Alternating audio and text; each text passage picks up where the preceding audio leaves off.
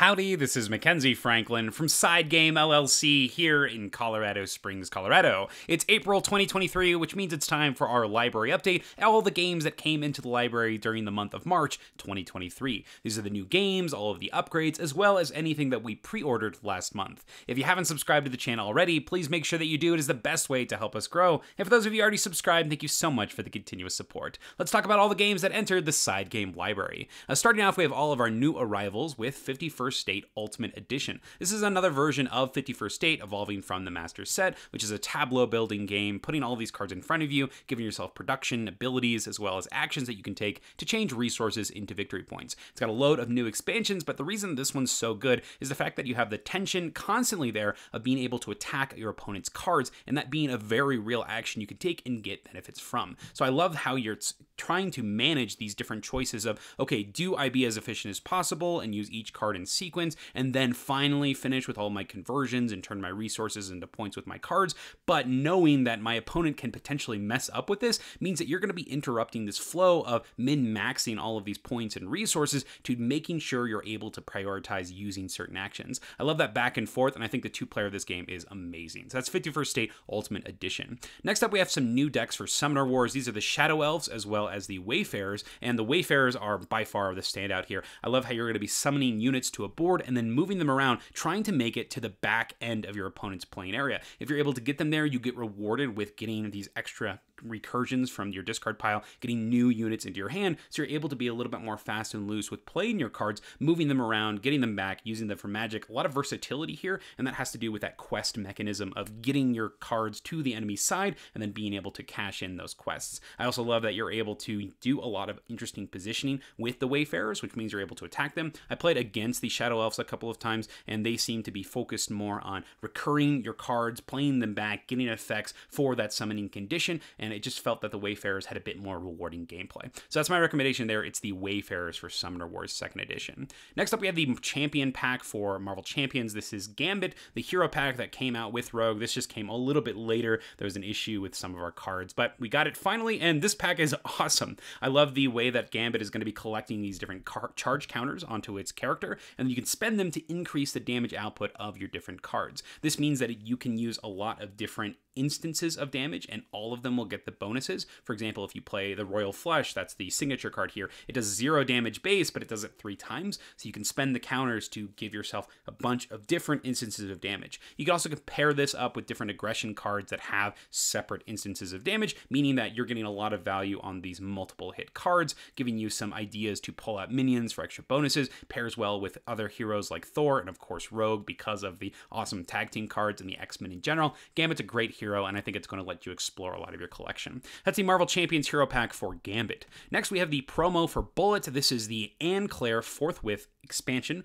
This is just a single character, which means that you're going to get a new heroine as well as a boss, and her gameplay is so awesome because you're going to be able to craft your own pattern cards. The way it works is you have one that's a clear, transparent one, and then the other one is the back of the pattern card, and you'll stack them on top of each other to create a unique pattern. This is so much fun because you have so much control and the flexibility in your options, but it does take a little bit more time because you're having to actually think through what you're going to be playing. Because of the time limit, I don't think it's actually that big of a deal. You're going to have time to actually think about where you're putting these cards, and I think that control is well worth the extra time put into planning. So that is the new promo for Anne Claire Forthwith for Bullet. Up next is the Kickstarter delivery of Final Girls Series 2, and what a delivery this was. Did a whole video on the channel talking about my ranking of the different Final Girl boxes, the feature films, and all of the Season 2 content ranked super highly on the top there. I love the new content, worlds, the mechanisms that were explored, and it bumped my entire rating of the whole system up into a 9 out of 10. So I love the entire system of this one. Can't recommend this one more for that solo play system. And if you're interested in my thoughts on which are the best, go take a look at that video on the channel. It's the ranked of all of the different feature film boxes. That's Final Girl Series 2. You got to check that one out. Next up, we have a new expansion pack for Spires and Hildegard. This is the Crows and Crawdads. It's another set of cards that's going to add some variability and new storytelling, as there is a crow motif through Hildegard. If you've played it a couple of times, this is a great addition. I love these small packs, but I'm not going to get into any of the content because no spoilers here. So that's the Crows and Crawdads expansion for Spires and Hildegard.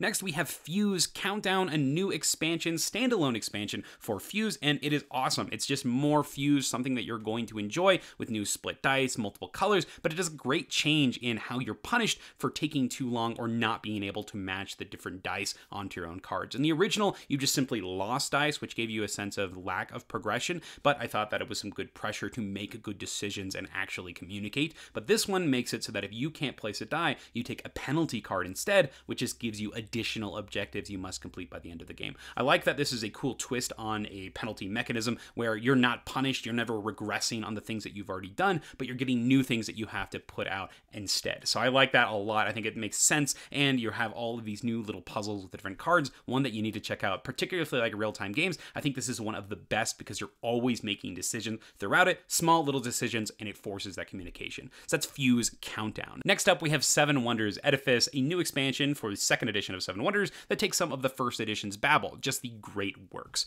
The way it works is you're going to be taking out 3 cards, one for each age, and then putting some pieces on them, and if you ever construct a wonder, you can pay an additional money cost in order to gain a special ability if it gets completed. All of the pieces get removed from it. If it does not get completed, then anybody that didn't help gains a negative. I like this simple addition that's going to liven up your games a little bit and allow you to have something else that you're running towards, and increases the importance of money because of those additional benefits from it. I also enjoy the different wonders that are added to this extremely simple expansion to add to your games, and I think it's one that anybody can pick up and start playing with. So that is Seven Wonders Edifice. Next up, we have Pictures Xmas. If you're unfamiliar with Pictures, it's a game where you have manipulatives of some sort, maybe rocks or cubes, that you're trying to communicate information to give clues. And the Xmas version here gives you 2 new manipulatives, one that leans into the sense of touch, and that's got to be the coolest thing in this expansion. Not only does it have different pictures regarding Christmas, but you also have this bag with all sorts of different manipulatives, and you'll put them into the bag, and then you pass the bag to the people, and they're going to reach inside and feel what's in the bag, and then based on their sense of touch and understanding what you put in there, they're going to have to come up with a picture that matches one of the clues. It's such a cool experience, and I think it makes sense leaning into the different senses, and I hope that they continue to do this with future Pictures expansions. So that is the Pictures Xmas expansion. Next, we have Naturopolis. This was sent to us by the publisher Button Shy Games for review purposes. Did a whole video on the channel on why I think the Sprawlopolis series as a whole is excellent, and this is no different. Naturopolis gives you 2 new things that you're managing. You have tents that are going to make your different scoring conditions more interesting because they're placed on different parts of the roads, and so you're trying to overlap them and put them in different ways. And you also have an additional thing that you're managing, the streams, that are essentially a different type of road that you're going to have to manage. And then pairing that with the different scoring criteria, it's a great evolution for the Opolis series, that is Naturopolis. Next up, we have the expansions for Vindication, Chronicles, and Villages and Hamlets. Now, both of these expansions are the best expansions that they've released so far. I think that they allow you to explore more aspects of the game, but they are a bit double-edged. Now, for example, Vindication expansion Chronicles here is going to give you a narrative experience by giving you a player sheet, something like D&D, where you're going to be marking off boxes, checking things off as you gain different experience by exploring different specific areas. For example, if you get trades, fight monsters, you'll be able to tick boxes off, and they can give you additional point scoring options and special abilities. Now, in addition to this, there's also event cards that are going to add points of interest to the board, and they're going to be things that you explore and interact with, maybe adding pick up and deliver, giving stress to different aspects of the game that generally get ignored, and I love that about this. The only thing that hinders this is the gameplay is slowed down by the addition of story beats, because you're going to have to think to yourself, okay, I got to do this thing, I got to read this card, we got to wait while this person resolves their story, and so it can slow down that experience and that quick gameplay that's in the original Vindication. So that's something to be aware of. If you don't like story in your games, do not get this one. However, on the flip side, you also have the Hamlets and Village expansion, and this one is basically going to add a whole bunch of new space so that you can play with more of your Vindication content. Not necessarily more expansions, but more of your modular tiles. So you're going to open up the map by giving way more areas. You have these hamlets and villages that are going to have multiple tiles on them. So when you visit one of those areas, you can visit any of the different city sections in there. It adds to the different scoring with the area control, as you can now get bonuses for controlling these villages or hamlets. And then it also gives a bigger importance to movement, as you get some bonuses for exploring this island that's sort of off to the side of the map. So I think that this is a cool expansion that just gives you more of the Vindication you already like and allows you to play with more of your content at a time. So this is my favorite out of the 2 expansions. I think the Villages and Hamlets is just more of that core experience, but I do think that Chronicles has something interesting to offer with that storytelling. So that is the 2 expansions for Vindication, Chronicles, and Villages and Hamlets. Next up, we have Tapestry expansion, Fantasies and Futures. Got to play a lot of this the last couple of weeks, and this includes includes new fantasy and futuristic races. You're going to have new cards that allow you to actually play cards in this 5 income area. You might have a card that says, hey, take one of these houses, put it in your 5 area, and then during your final income phase of the game, you're going to be able to use that and place it on your board somewhere. So it gives you some future planning. In addition, some of the requirements for the technologies are going to interact with that as well. Having that as a requirement, you have to interact with that phase 5 future action. And then some Tapestry cards are going to give you bonuses for playing them right away or for playing your next Tapestry card. So it gives you some planning and thought, but it still has some of those same things that the original Tapestry has, where some stuff is just clearly better than others. And so I'm waiting for the update patch where they give you the fixed civilizations, because we've played a couple of games with a couple of factions that just were clearly amazing at specific player counts. There was one in a 2-player game where it was like a 150-point lap because of just how efficient it was as getting early resources and passive points. And then on the flip side, one that pretty much did nothing for the entire game and was easily manipulated by the other players. So I think the first one was the Illuminati, was just ridiculous in a 2-player game. And then the other one was the Genies, which was pretty dang terrible at all player counts because of the way that the opponents were able to control what scoring you had to do and how it forced you to focus on a variety of scoring instead of focusing super specifically on one and getting a ridiculous amount of points with that. So still got the same issues that I had with the original Tapestry, but a lot of fun still. I enjoy Tapestry a lot. That is the Tapestry Fantasies and Futures expansion. Next up, we have the Gloomhaven Envelope X. I won't get into too much detail on this because it is a spoiler heavy thing if you actually open it, but I honestly recommend that you just go get it even if you don't have or haven't unlocked Envelope X, because it's pretty dang cool. Go check it out. You can do more research on it if you want, but they have the physical printed components for Envelope X, so that might give you a hint as to what's inside of that envelope. So that's something to be aware of. I do recommend you go grab it if you enjoy Gloomhaven. It's a pretty dang cool reward. So that's the Envelope X for Gloomhaven. Next up, we have Meadow Downstream expansion. This adds a new board to the game, which is a huge table hog, just to be aware. Not a big deal for me, but I think that's something that some people will care about. It kind of doubles the space that the game takes because you have to have this huge giant board, but what it does is it adds new options with an entire new area that you can collect cards from. These are going to give you new ways to get symbols that you may have had trouble getting before, and it also gives you this new track that instead of getting points for playing cards, you get to move on this track, which is going to give you additional bonuses, getting to draw new cards, getting to take additional extra effects, and I love that this gives you more options for what you're actually doing with your cards instead of just scoring points for them. So it becomes more than just, okay, I need to play this one that's got big points, or I need to play this one that's going to lead me to this card that has big points. It gives you some more options, and I think that's pretty dang awesome.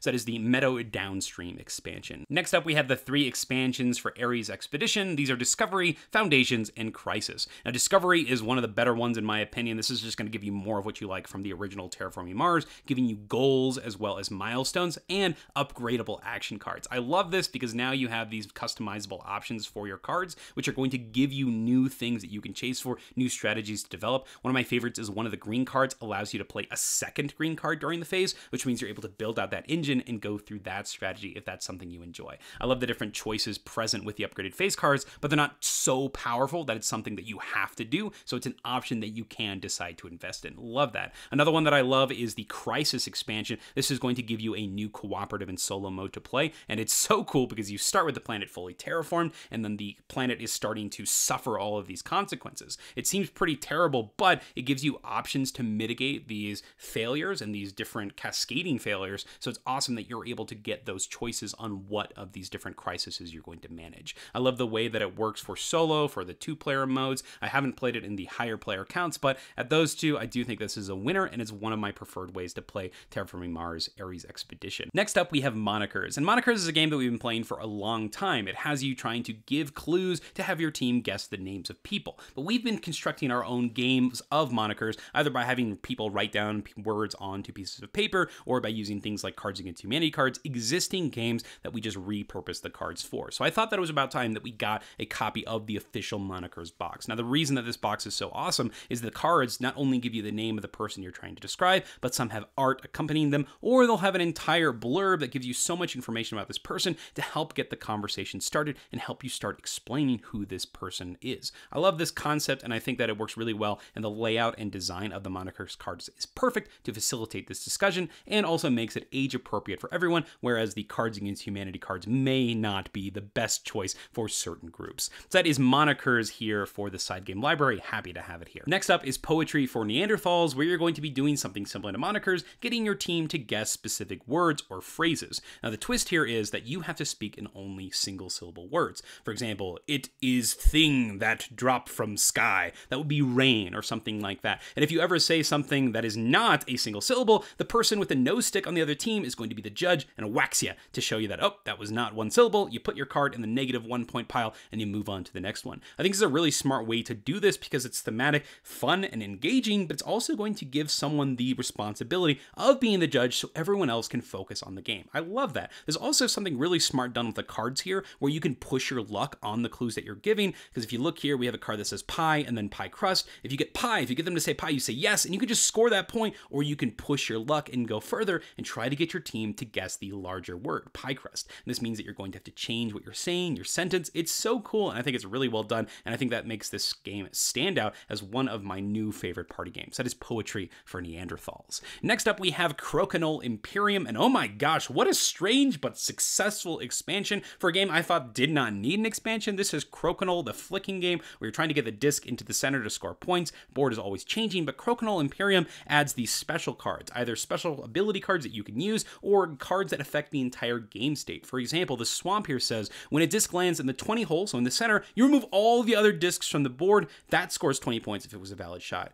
This is insane because if you have these events happen, you can have gigantic point swings, but this is going to change the way that scoring is actually done, where even if you completely destroy the opponent, get like 1,000,000 points to their 0, then you're only going to score 1 point for that bout, and it's a race to 5 points, basically. I love the way this is going to change the way that you approach your shots. It's going to give these crazy moments like this in the game, and it's super interesting as you go through all of these, excited for what's going to come next, but you can always go back and play Crokinole if you're not feeling something ridiculous and off the wall. So a really cool expansion, and the cards that we got for these are a nice PVC stock, so that way everything is going to be super durable. Reminds me of the Chip Theory Games treatment. This is a great product. Check it out. That is Crokinole Imperium. And our last new arrival is The Legacy of You. This is a solo game that I've been having a lot of fun with. This is from Garphill Games in their legendary line. This includes things like Hadrian's Wall and Raiders of Scythia, but this has you playing as you're constructing these canals at the Yellow River and trying to repel barbarians that are trying to stop you from completing your tasks. So it's all about rerouting that water and constructing these canals, and you're doing it in a race against this wave that's eventually going to surge and take you out. So you're juggling all of these different loss conditions and doing so with these multi-use cards, as you can discard them for instant resources, slide them under your board for additional income based on the number of huts that you've cleared, as well as remove them permanently for a double resource of some sort. You're going to try to push this win condition, trying to construct the entire canal while making sure that that wave doesn't catch up or you're taken over by barbarians. Now, this includes a legacy system to the game, which means that every time you complete one of these yellow turtle shells, you're going to read something in this book that's going to give you new additional abilities, effects, or sometimes detriments, like additional barbarians or terrible things. I'm not going to get into too many spoilers, but there will be some light spoilers here as I give you my final thoughts, where this game has a lot of interesting gameplay in the first 2/3, in my opinion, where in the first third, you're doing a lot of story, lots of new things are happening, new cards are getting introduced, the gameplay is constantly changing, and then when you lose, you're also going to gain new abilities that are going to give you more functionality for your multi-use cards. Now, once you've done this for a while, you get into that final third where you just stop unlocking new things. You're going to be doing the same repetitive motions, it feels like, and the gameplay feels very similar, as when you do win, generally you're just going to be adding cards to that barbarian deck or adding new conditions that you must fulfill, but because you've got those abilities from those losses as well as just running through the campaign like normal, you're at this point where you can take pretty much anything that the game's going to throw to you and it's going to give you that same form of experience. So I love that first 2/3 portion of the game, but I'm not sure how often I'm going to return to it for that last third, and I'm not sure if I'm going to actually even play that last third. I might reset it once I get to that stagnant point, once I start feeling it's not as fun, and then just go back from the beginning, because I do enjoy that first 2/3 so much. So that is Legacy of You. Moving on to our next section, we have all of the upgrades for the library, starting off with the Gloomhaven metal coin upgrades. Now keep in mind, if you are playing Frosthaven, you will not need these at all, because you don't actually use coin tokens in that game, you use the loot bags instead. But if you're playing Jaws of the Lion or the original Gloomhaven, these these will be great, or even if you're playing Founders of Gloomhaven, you can use that one for this. Now do keep in mind these coins, some of them do not actually have art printed on the backs, particularly the ones, but everything else does have that awesome artwork, so that's something to be aware of if you're going to be picking these up. So those are the metal coins for Gloomhaven. Next we have my favorite set of coins to come out recently. These are the metal doubloon coins for Libertalia, the Winds of Galecrest, put out by Stonemaier Games. I use these on a lot of games like Terra Mystica as well as Guards of Atlantis 2. I love the denominations, the fact that there's no names plastered on everything. They're pretty generic coins, but they're hefty, they feel great, and they're in excellent denominations. So that is the metal doubloon coins for Libertalia. I think we picked up 3 sets of these this past month. Next is the Summoner Wars 2nd Edition playmat. This game is played entirely with cards, and your cards are your units, so you're putting them down on the board, moving them around, manipulating them, so this seems like a no-brainer for the system, and it works perfectly. I'm surprised we didn't have this sooner. That's the mat for Summoner Wars 2nd Edition.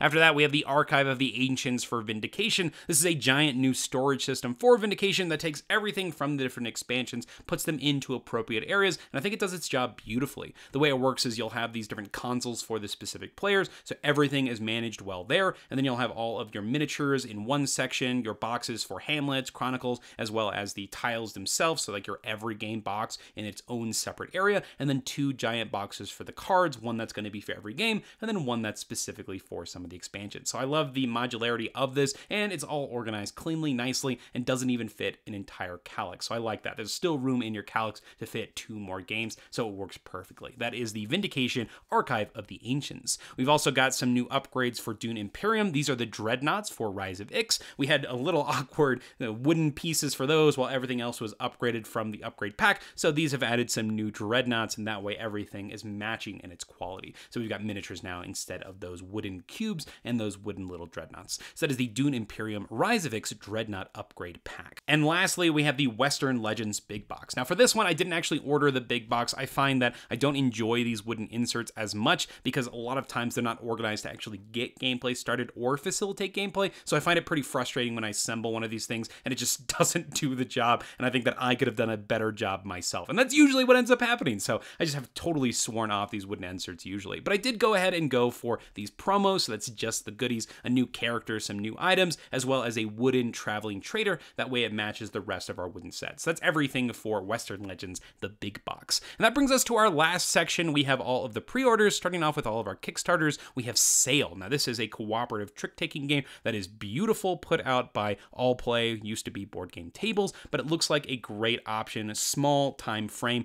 but it's a 2-player trick-taking game that's something different than what the crew brought us. Looking forward to trying this one. That is Sail. Lovely artwork. Next up is Scholars of the South Tigris, next in the South Tigris series from Garphill Games, and I've had so much fun with Wayfarers of the South Tigris, particularly in the competitive setting, and Scholars looks like a great evolution of this dice mechanism and these dice manipulation. It has you translating text and researching throughout all of these different sciences. It sounds right up my alley with the theming, but it also looks to be very mechanically sound as well. Now that being said, it does also boast to have a great intuitive solo mode, so hopefully that's something that does deliver, because I did find the solo of Wayfarers lacking. So holding strong, I hope that Scholars of the South Tigris does not disappoint. Next up is the Townsfolk Tussle, Foul Neighbors, and Odd Jobs. Now, this promises to offer some new terrain, new bosses, new characters, as well as entire new ways to play the entire system, and that's something that I'm extremely excited for. Now, Townsfolk Tussle is one that I unfortunately rated pretty low, as it was a pretty big disappointment with the way that it was paced, as well as the entire early stages of the gameplay not being very interesting and not giving you lots of choices. But this looks to add an entire new campaign mode that's supposed to get you on the ground running right away,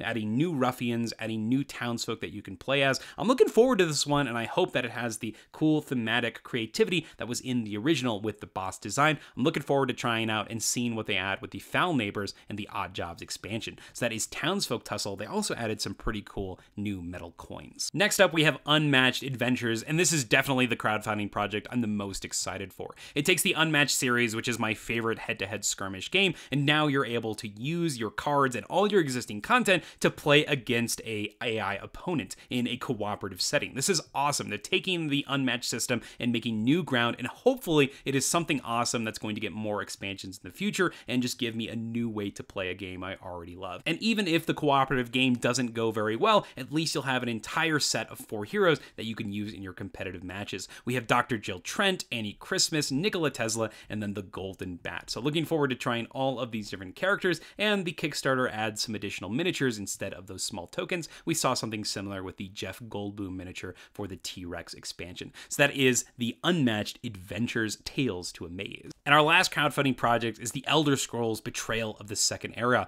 This is a Chip Theory Games production that's an evolution from two of their different games. You have the leveling up and progression of Too Many Bones put with the map management and movement of things like Cloud Spire. I'm looking forward to this one because you have an existing IP with all of this lore and backstory that's being put into a game system that I already know I enjoy. So I'm hoping that they're able to meld these different ideas. I know they're simplifying the characters a little bit for this, but they're adding a shorter campaign that you're able to work through. I'm looking forward to it and hoping it doesn't disappoint. That is the Elder Scrolls Betrayal of the Second Era. And our last pre-order here just snuck in this morning right before filming this video. This is Age of Innovation from Capstone Games. This is a Terra Mystica game. Think something like a Gaia project where they're evolving the system, bringing out a new map, an entire set of new characters. This is basically, if you enjoy Terra Mystica or Gaia project, this is a whole brand new expansion, but it's a standalone game. I imagine they're going to evolve some mechanisms, make some changes, but more Gaia project and Terra Mystica. I'm thrilled. I'm excited to try everything about this. It looks like they've adopted some of the tech tracks, the cults. I'm just looking forward to learning more about this game, and when it arrives, playing so much of it. It's got the solo mode included in the box as well, so I'm looking forward to trying this one. That is Age of Innovation, a new Terra Mystica game. And that's it. Those are all the games that entered the library during the month of March. I'm curious to hear what you thought about my opinions on these games. What games were your favorite that entered our library last month, and what games entered your own personal collections last month?